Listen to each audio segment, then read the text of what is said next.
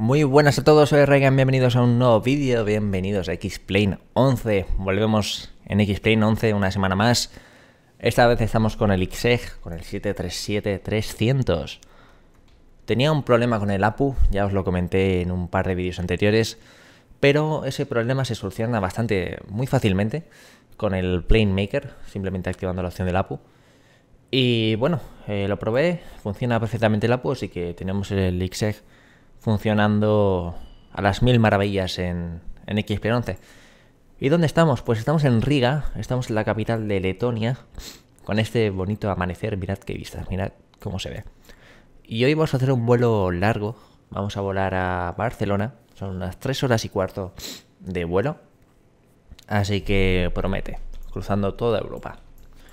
Y bueno, lo tenemos aquí el avioncito, lo tenemos aquí aparcado en el stand número 7, aunque la vida real creo que se llamará 107. Es un aeropuerto bastante antiguo, que veis por aquí, tiene este pedazo fallo de la pista, pero bueno, habrá que vivir con ello y despegar desde ahí. Como digo, es un aeropuerto antiguo, no está actualizado, el dueño pues parece que no tiene mucha intención de actualizarlo, aunque la verdad es que está muy bien hecho, ¿eh? No, creo que no usa librerías, todos los objetos son personalizados, así que está muy bien lo que es el aeropuerto en sí. Y bueno, vamos a meternos en cabina, vamos a darle caña al tema, lo tenemos aquí totalmente apagado. Obviamente no tenemos reflejos, no está adaptado aún para los reflejos, así que habrá que vivir con ello. Pero bueno, vamos a ir arrancando el avión, vamos a poner baterías, vamos a irnos aquí al menú, vamos a poner Ground Power y el Air Supply también. Vale, Ground Power. Vamos a ir por aquí arriba. Hace tiempo que no vuelo el cacharro. Pero bueno, ya sabéis, esto es como montar en bici, nunca se olvida. Vale, Galley Power, vamos bajando por aquí. Ponemos luces de posición. Ponemos Window Heat. Ponemos Recirculation. Pack 1 en auto, que tenemos el Air Start conectado. Bueno, el Air Conditioning conectado. Hacemos config. Hacemos GPWSTs, ponemos esto en RTO.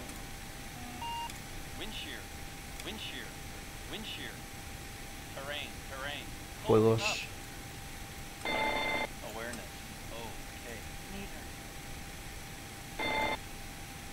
Vale. ¿Qué más? Like test.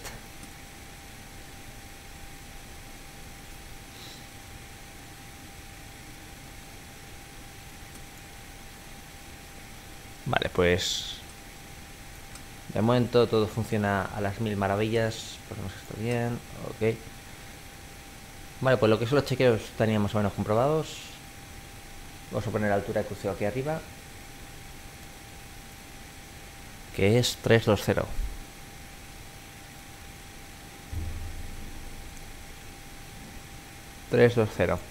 El cabin altitud vamos a bajarlo.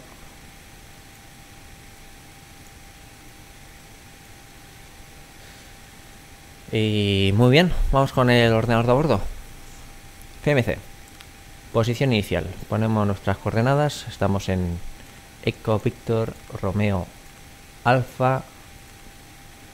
Lo ponemos por aquí.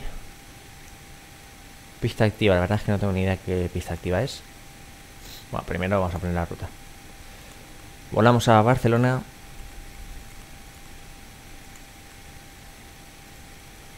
Al flight plan. Vale, esta la ruta es un poco larga, así que voy a hacer un pequeño corte y le voy a poner esto yo por mi cuenta, que si no os voy a aburrir. Bueno, pues ruta terminada, ponemos aquí Pisua y ese es nuestro último punto en la ruta. Activamos y ejecutamos. Vale, vamos a poner el peso del combustible. Aquí a la izquierda tenemos un peso de... A ver, 57, no, 46,4, 46,5 más bien es nuestro Zero Fuel Weight. Más o menos sería eso. Exactamente sería eso, de hecho. Y tenemos un combustible de 11,5. Vamos a poner el combustible. Y vamos a darle ahí cargar realísticamente. Ahora vamos a consultar las condiciones meteorológicas. Vamos a abrir esta web del Metar. Tengo que usar esta web del Metar y no puedo usar el NOAA porque no funciona el tema del NOAA para consultar los Metar. Así que me veo obligado a consultarlo externamente. Bueno, con QNH 1022 al viento 11 en el norte. Vale, vamos a poner la salida primero. 36. Y salimos por Asco. Asco, vale. Pues Asco 4 Juliet. Por un lado eso, ahora el QNH era 1022, ¿no? 1022.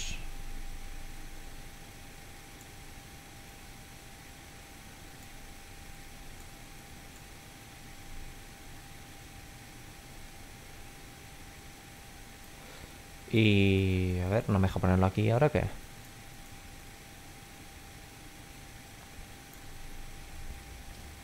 Vale, 1022 puestos. Y bueno, ponemos ya los datos del takeoff y esto ya estaría completado en un principio. A ver, ruta, takeoff. Salimos con flash al 5.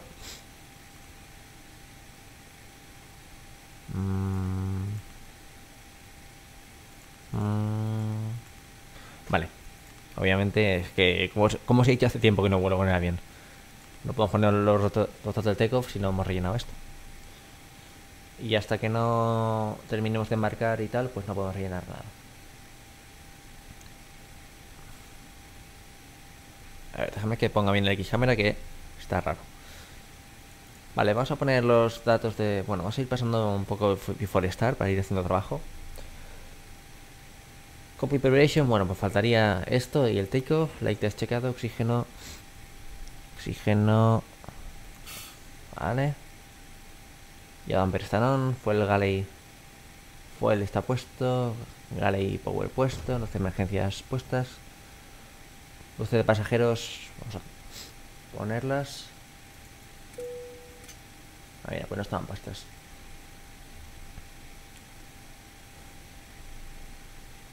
Window hit on, hidráulicos normal. En condition tenemos un pack. Está los flips on y la altura puesta. Autopilot quitados, instrument check, instrument kit tapado, auto brake, RTO, speed brake abajo, parking brake is set, stop trim de momento nada. Vale, vamos a dejarlo ahí. Vamos a dejarlo ahí y ahora lo que vamos a hacer es poner los hidráulicos eléctricos. No sé si he terminado el embarque, no. Seguimos cargando combustible. Pues vamos a ir preparando las pantallas, ahí está.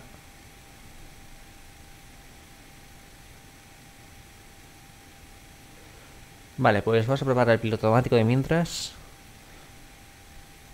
La pista tiene un rumbo de 358 y la altura inicial va a ser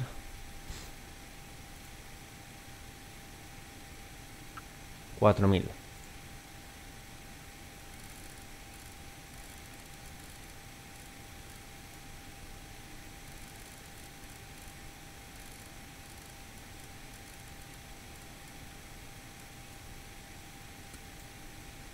Vale, pues el piloto automático faltaría poner el V2 aquí y estaría completado. El ordenador faltaría reinar esto y el takeoff y estaría completado.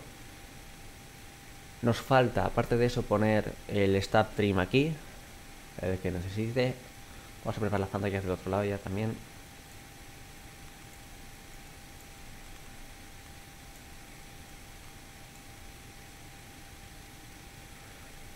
Y por lo demás estaríamos completados. Faltaría pasar la checklist. Bueno, pues ya hemos terminado de embarcar. Vamos a poner así que sí los datos. Zero fuel weight tenemos... Bueno, vamos a poner el gross weight. Tenemos 57,47. 57,47.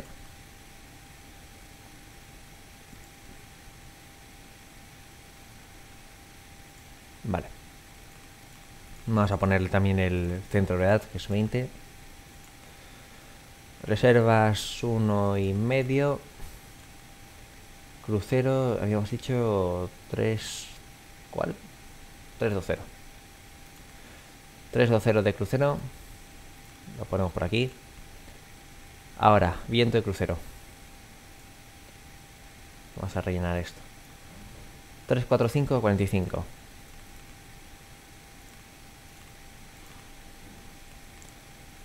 Temperatura media del crucero, -5.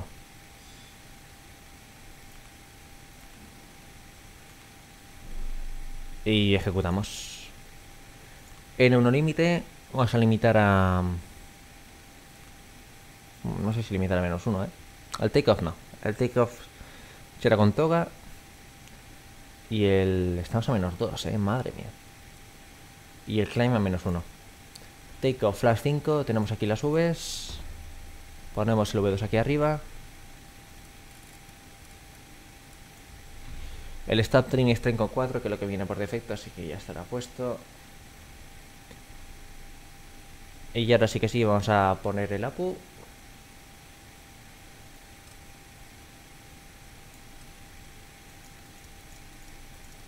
Ponemos bombas de combustible.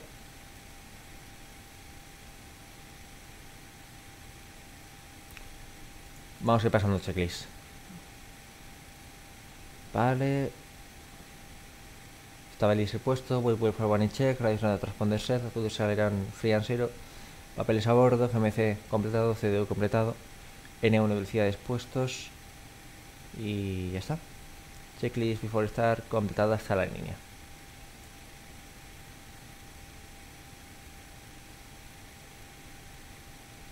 Y tenemos el APU disponible. Vamos a desconectar el ground service y el air supply. Quitamos el APU, ponemos a public. Anti-collision, llamamos al pushback. Pasamos below the line checklist. Puertas cerradas, air conditions packs están off. Presión, tenemos presión, sí. Y anti-collision light on.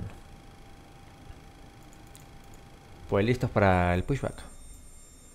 A ver si nos engancha bien, que esto no creo que no funciona demasiado bien en el 11. Hace cosas raras. A ver qué hace. Lo voy a mover yo, porque si no me la lía. Ahí.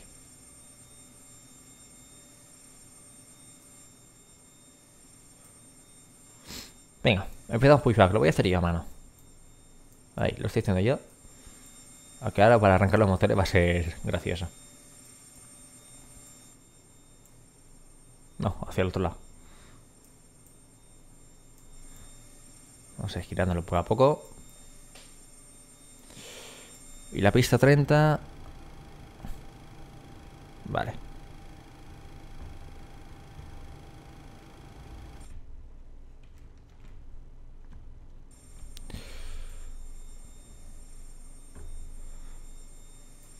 Vale, tenemos que dejar encarando para allá. Es más complicado de lo que parece, ¿eh? Pero bueno, vamos a... Bueno, madre mía, la que estoy liando. No me dejéis a mí los caminos de pushback en los aeropuertos. Ahí, más o menos. Venga, venga. Ahora la línea. No, hacia el otro lado.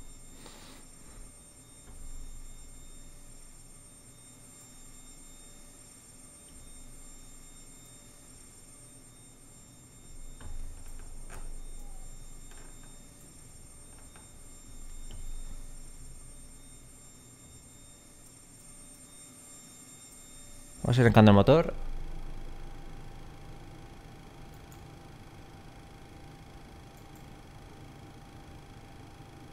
Está arrancando.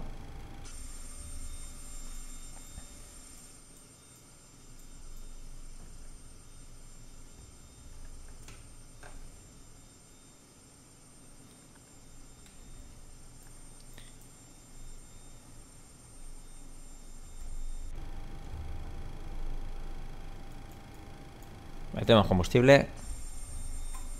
Creo que esto no ha sido buena idea, pero bueno. Va saliendo bien, ¿eh? Más o menos, aunque estoy haciendo aquí un poco de S. Pero más o menos lo voy llevando al sitio. No, hacia el otro lado. Hacia el otro lado.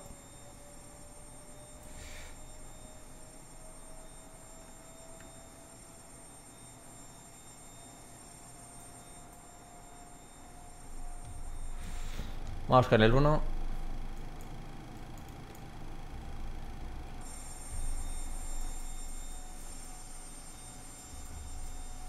No, al revés. Le he liado pardísima ahora.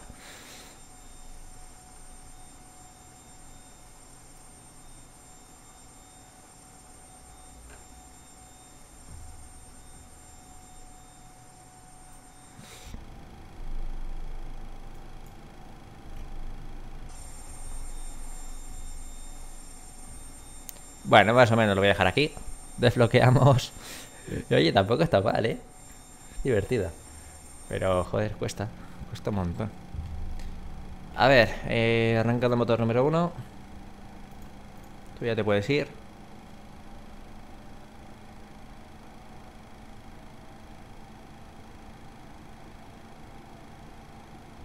Vamos a poner el flash 5.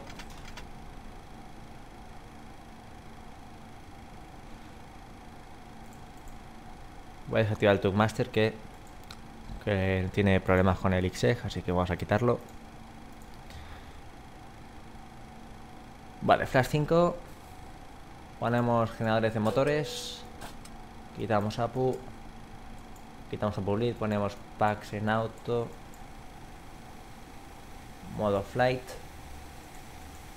Luces de rodaje. Logitón.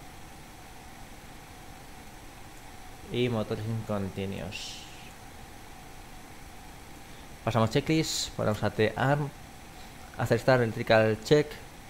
Pito Hiton. Anti no hace falta. Bueno, no hace falta. Air condition press stand packs on. Modo flight. APU fuera. Start live side intent. Flight control check. Hold down. Hold up. Full left. Full right. Rudder right. Rudder left. Config. No suena. Pues rodamos a pista.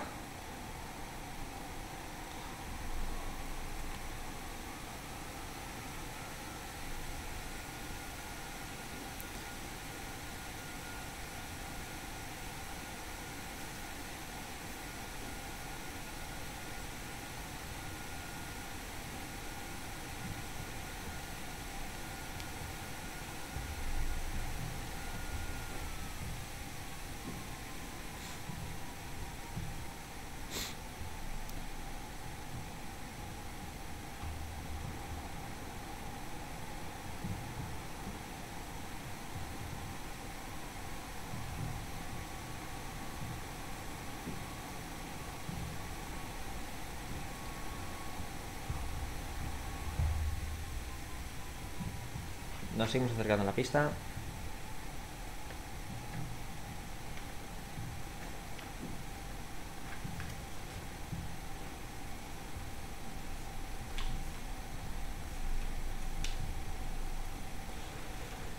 Y llegando a punto de espera alfa.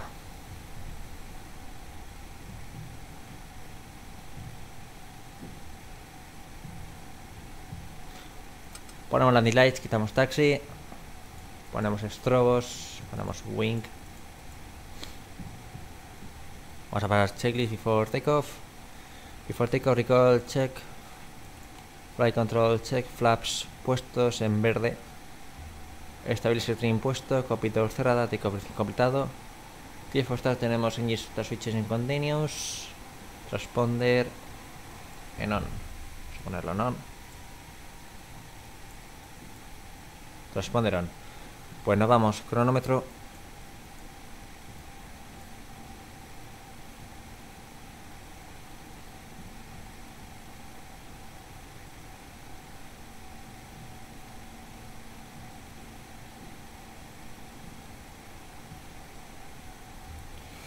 Vale, 40% de potencia.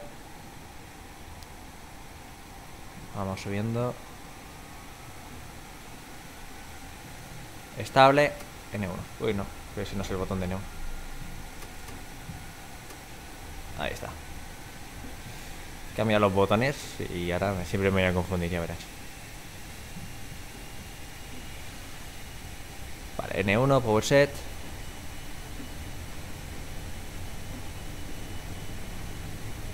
$80.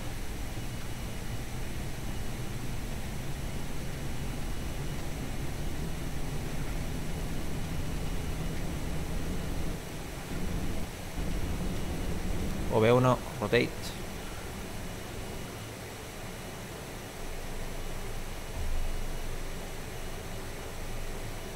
Positive climb, get up. Activamos sube nav, fiel nav.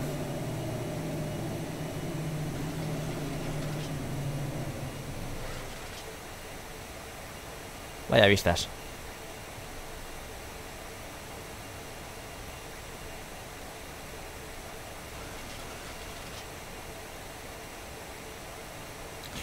Pues en el aire, tren arriba, pues lo ponemos en off. Auto break off. Vamos a bajar el morro, aceleramos. Y giro a la izquierda.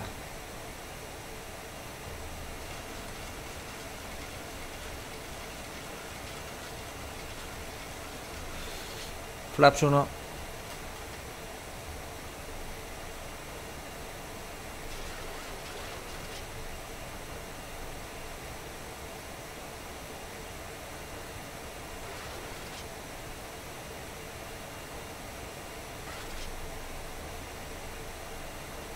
Flaps arriba.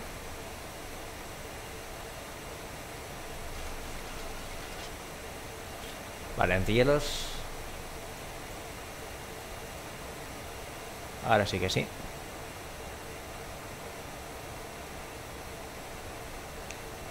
Y ponemos piloto automático.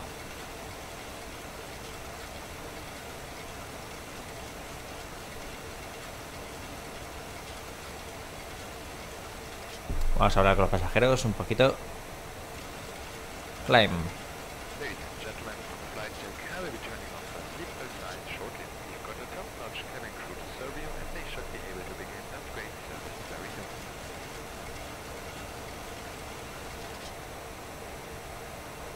Vale, subimos a crucero.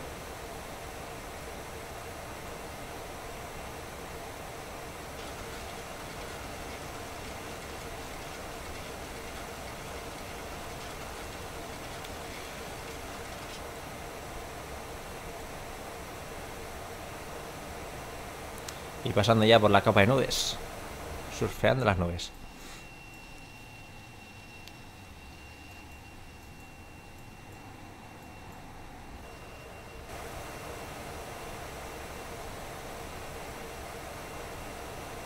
$5.000 pies. Vamos a poner esto en estándar.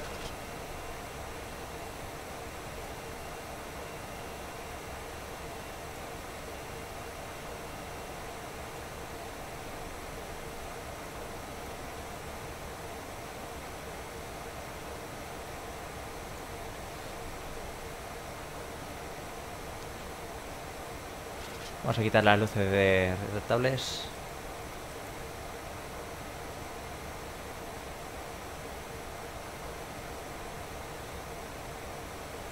Y vamos a quitar los engine anti-ice. De momento los windows dejamos.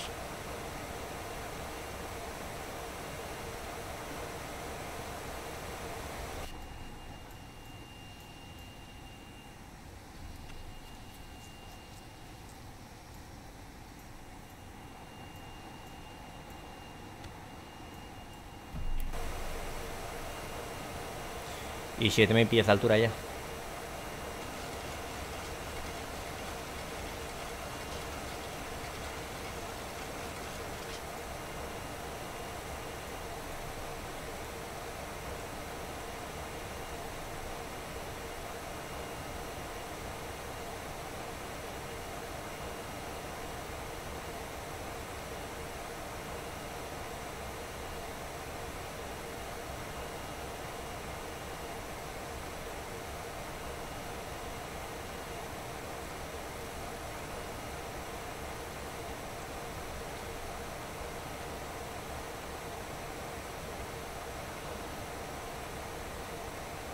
Llegamos a 9000. Y en 10.000 más o menos dejaremos la primera parte. Voy a quitar ya los Wink and the Ice.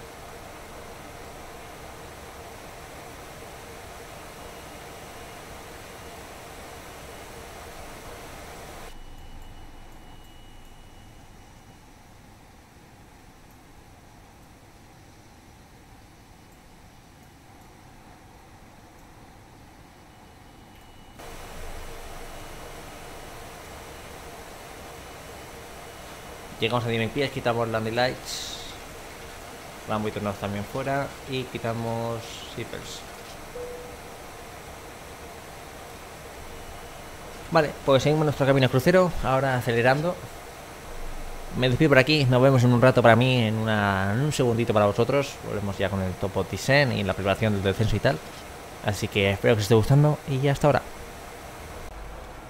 Muy buenas, estamos de vuelta. Vamos a preparar el descenso, estamos a unas 20 millas ya del descenso hacia Barcelona. Así que primero vamos a hacer, bueno, vamos a poner el buenaz. Vamos a bajar esta, yo que sé, a unos 100.000 por ejemplo. Y luego empezar a bajar automáticamente. Aterrizaremos con un poco de brillo. Aterrizaremos con un autobreak de 2, yo creo, sí, de 2.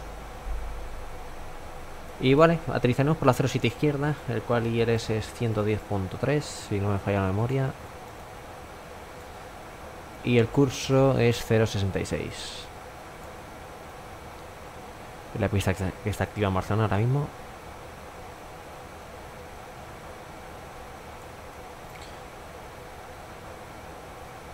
De hecho, lo que vamos a poner un grado más de autobreak. Porque como vamos a la T1, no me quiero ir muy lejos tampoco de la pista, así que vamos a intentar frenar un poco antes. Vale, autobreak 3, curso puesto y LS puesto. Haremos la Vivas 4 Sierra, transición en Sabadell. Y con esto dicho, falta poner la velocidad final de aterrizaje. Approach, base con flaps 30, 141 aproximadamente. Vale, pues esa va a ser nuestra velocidad final. Vamos a poner los mínimos, que son 270. Lo ponemos aquí. Esto es 90. No, 200, estos son 280, 70 aquí. Vale, 270, pues eso es todo. Vamos a empezar el descenso ya en breves. A ver, descenso. Quedan 6 millas y media. Y esto empezará a bajar. Vamos a decírselo a los pasajeros. Descent. Ladies and gentlemen, from the flight deck, we're just about to begin our descent and I will be turning on the seatbelt signs shortly. So please return to your seats as soon as you can. Thank you. Vale, 3 millas y media. Vamos a poner los seatbelts, que la gente se vaya sentando.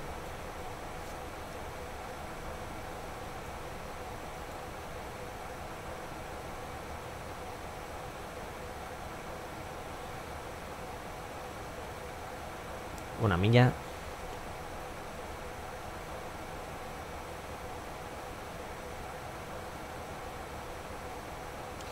Y empezamos a bajar. Vale, descent checklist no había, ¿no? Aquí. Sí, bueno, descent approach, antigua no hace falta, el condition preset, altímetros. Vamos a ver qué altímetros tenemos en Barcelona. Y así ya lo sabemos para luego. Tenemos en Barcelona 1026. Vale. Vamos a ver qué vientos hay también. Vientos del este-sureste a 16. A 7, perdón. Buena visibilidad y tenemos pocas nubes a 2000. Muy bien. Pues en una velocidad de puestos, bus puestos. Bueno, esto empieza a bajar. No sé si me está pidiendo ahora track. No, de momento no me pide track. Volvemos enseguida, volvemos ya con la pista más o menos a la vista. Hasta ahora. Bueno, ahora sí, parte final ya del vuelo. Y vamos a sacar ya flaps 1. Estamos en modo rumbo, ahora pillaremos ya el ILS. Y vamos a ir frenando a 160.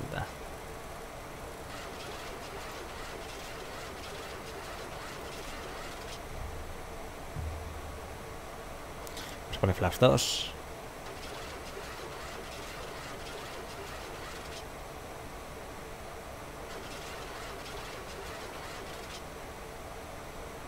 Y flash 5.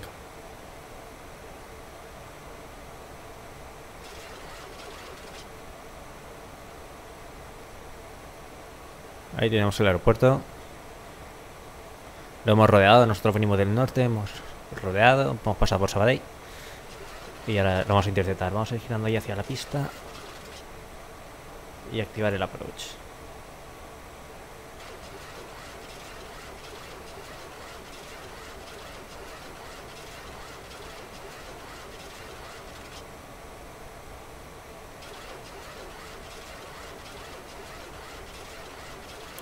Tenemos el localizador.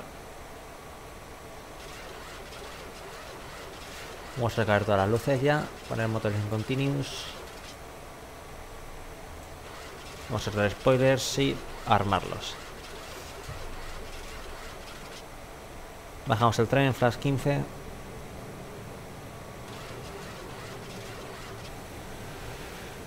Ok.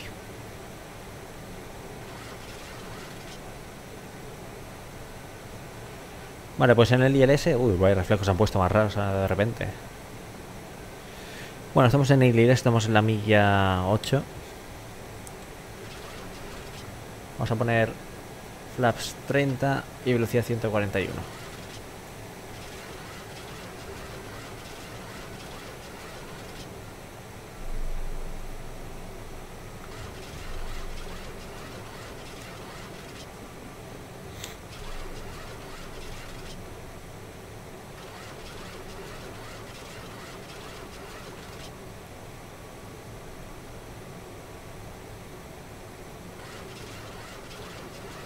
Es una pena que no hayamos aterrizado por el otro lado, porque en la última actualización de este aeropuerto le han metido en las grúas que habían ahí, los depósitos de combustible que creo que antes tampoco estaban, y es por donde se pasa cuando se aterriza por otro lado y es bastante bonito. Pero bueno, los vientos son los vientos, así que la 07.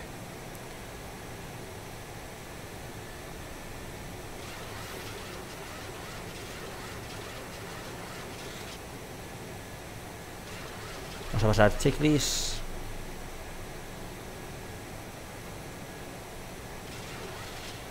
Landing, install switches.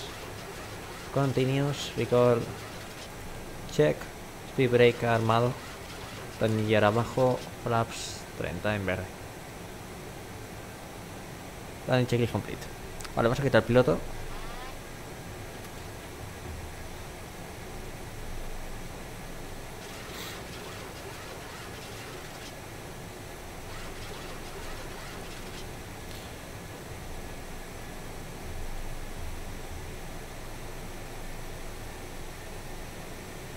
Vamos un poco cruzados, pero bueno, muy poquito.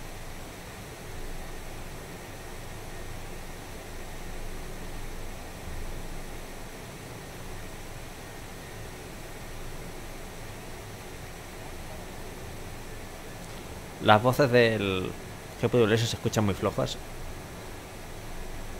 Ya las alturas callouts estas. Pero bueno, si os fijáis se oyen algo.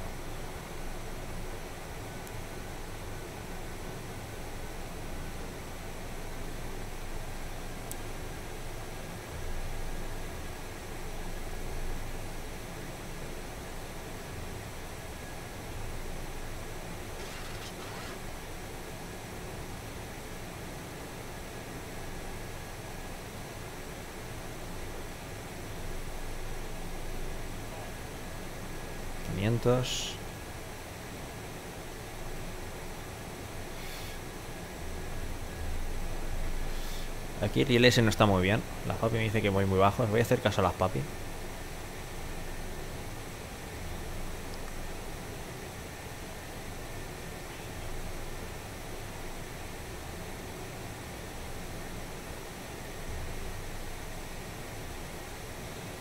Las APIs están correctas, el ILS no.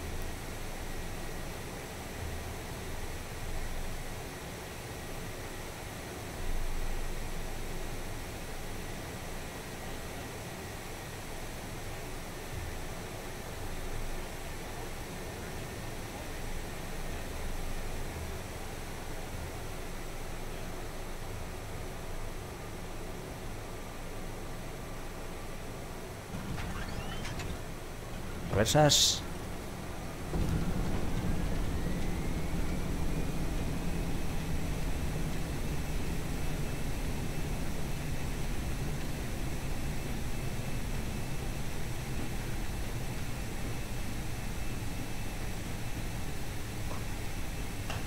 Reversas fuera, mano al braking.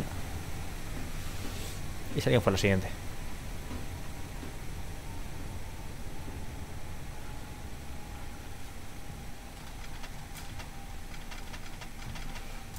Vale, nos vamos por aquí.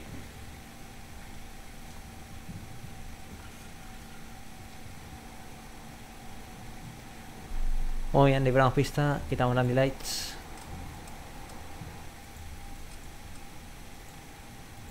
Motores en off. Estrobos fuera. Y encendemos el APU.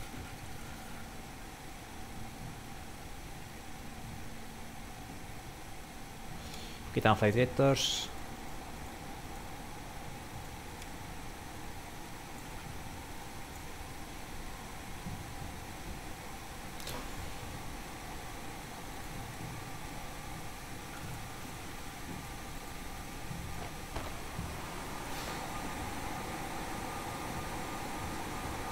Así que estoy en negativo.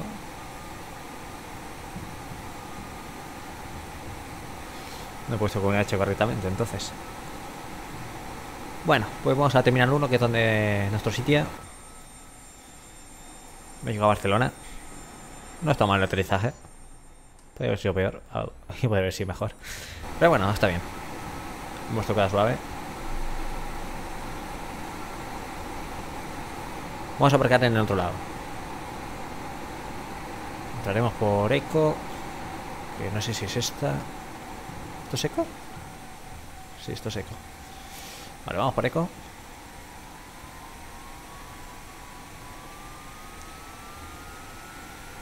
Vamos por Eco.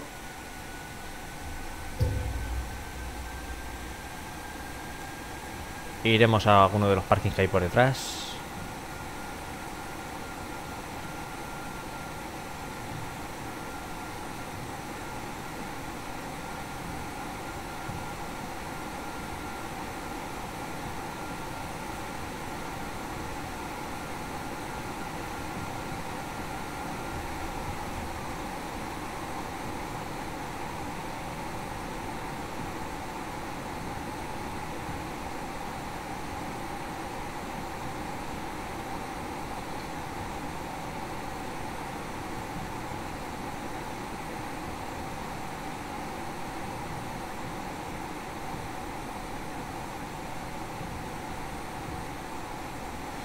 ¿Cuánto Welling en Barcelona para variar?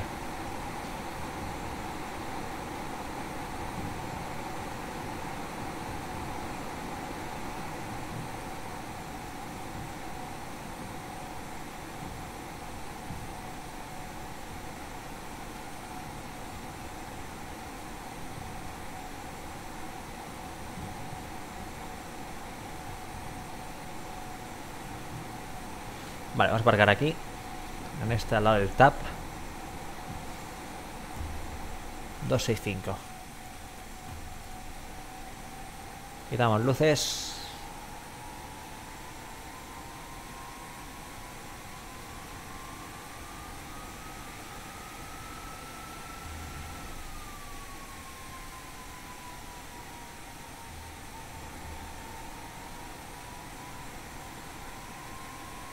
Y fue en este de aquí al lado cuando cogí el avión para Madrid, para el MASM y tal, fue justo en este al lado. Bueno, 256. Uf, qué mal estamos encarados. Realmente, no, si estamos perfectos.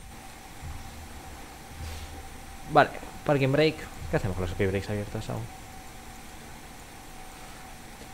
¿Ves? Aquí hace falta un copiloto.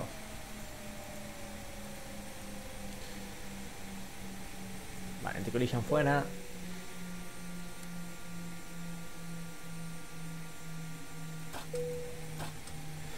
Vale, ¿tengo autogate o no? No sé por qué el finger no... No, supongo que ahora el finger cuando se acaben de apagar los motores vendrán a por mí.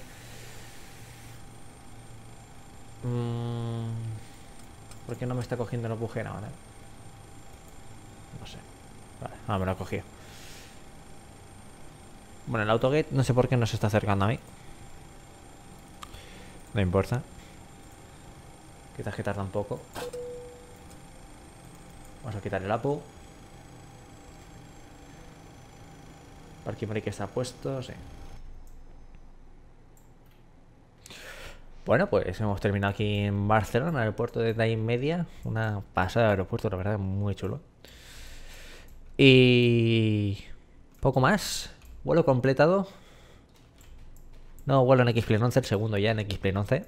Así que espero que os haya gustado. Esta vez no he usado IVA, porque aún tengo que... ¿Qué coño hace aquí un Delta? Un CRJ de Delta, que me lo explica alguien.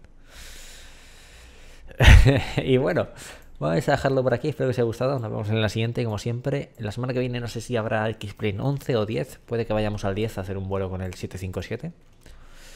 No lo sé, ya veremos. Así que espero que os haya gustado. Un saludo a todos y hasta la próxima. Adiós.